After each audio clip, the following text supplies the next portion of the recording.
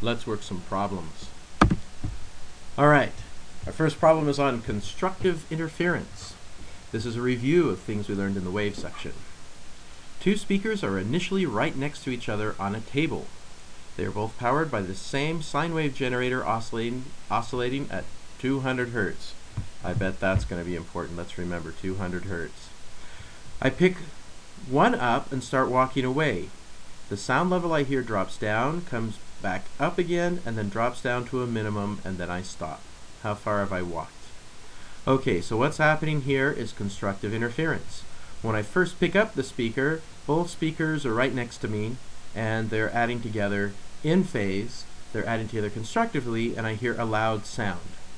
But then we hear, as we walk away, the sound drops down, and when it hits the minimum, that's when we have perfect destructive interference. Comes back up again. Alright, at this point I've walked how far?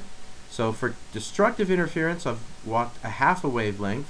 Once I've walked one wavelength away, the sound level comes back up again, I get constructive interference, and then I keep walking and it drops again. So that means I've gone another half wavelength. So how far have I walked? Well, 3/2 of a wavelength, right?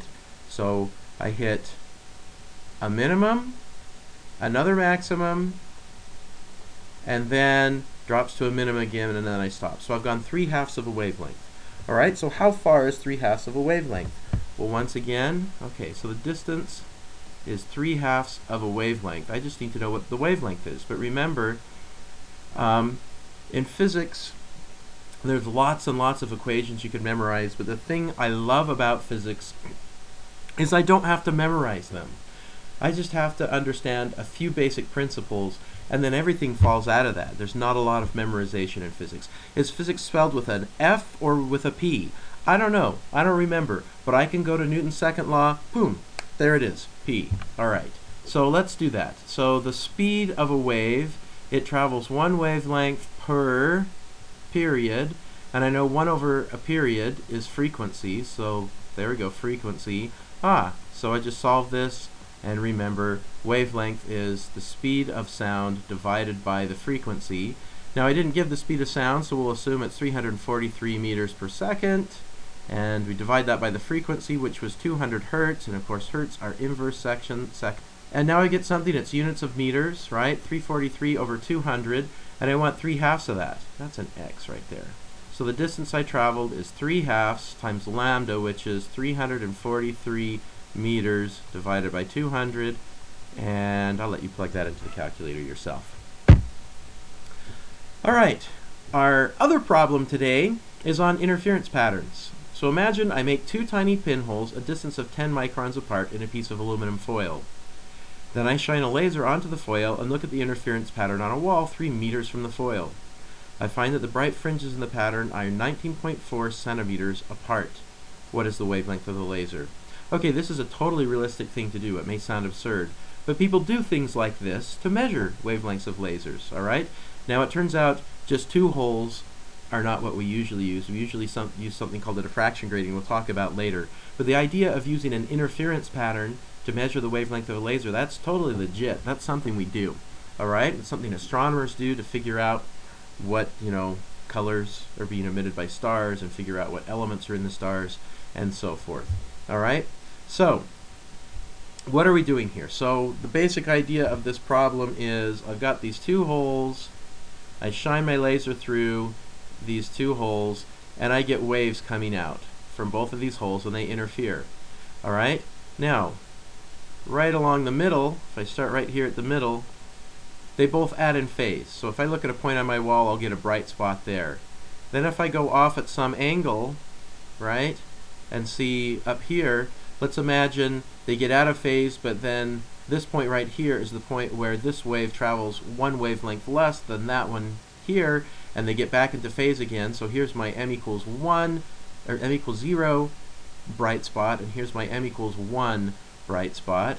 And then we said, okay, what's the equation that tells us where the bright spots are? I don't have to remember this because I know physics.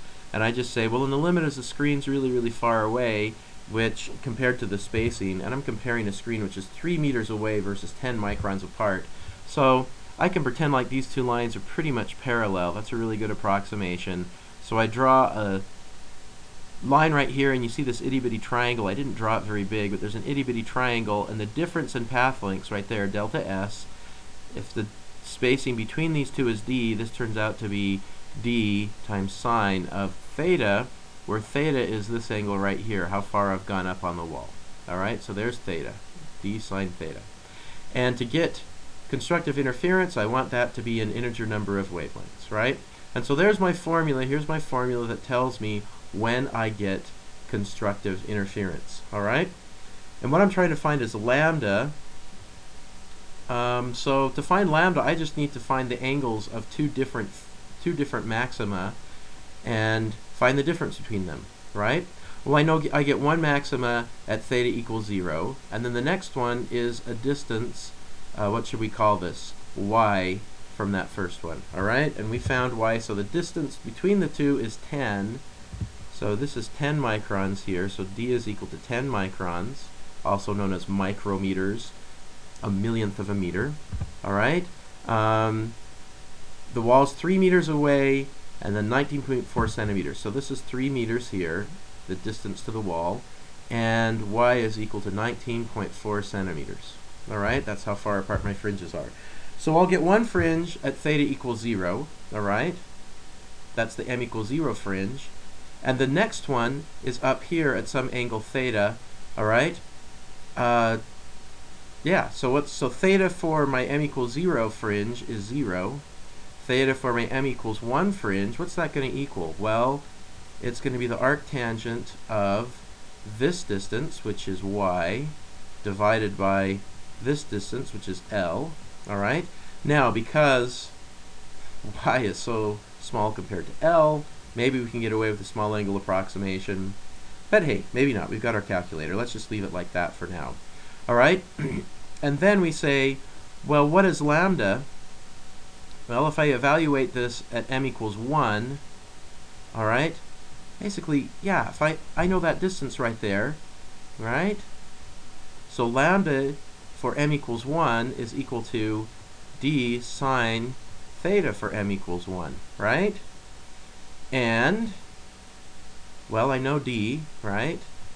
And theta for m equals 1 is just the arctangent of y over L.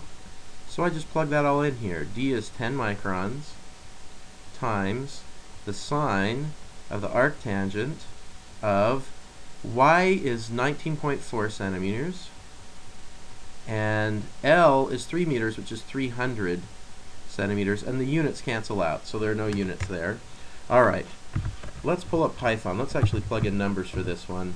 If you don't want to stick around for numbers, you can end now. This is the last example.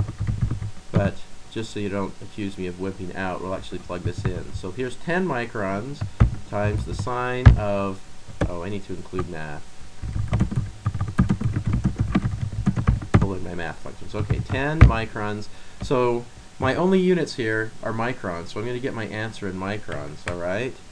10 times the sine of the arctangent of 19.4 divided by 300, and it tells me 0.645, or 6.4, so that's 6.45 microns, or 0.645 microns, or 0.645 times 10 to the minus 6.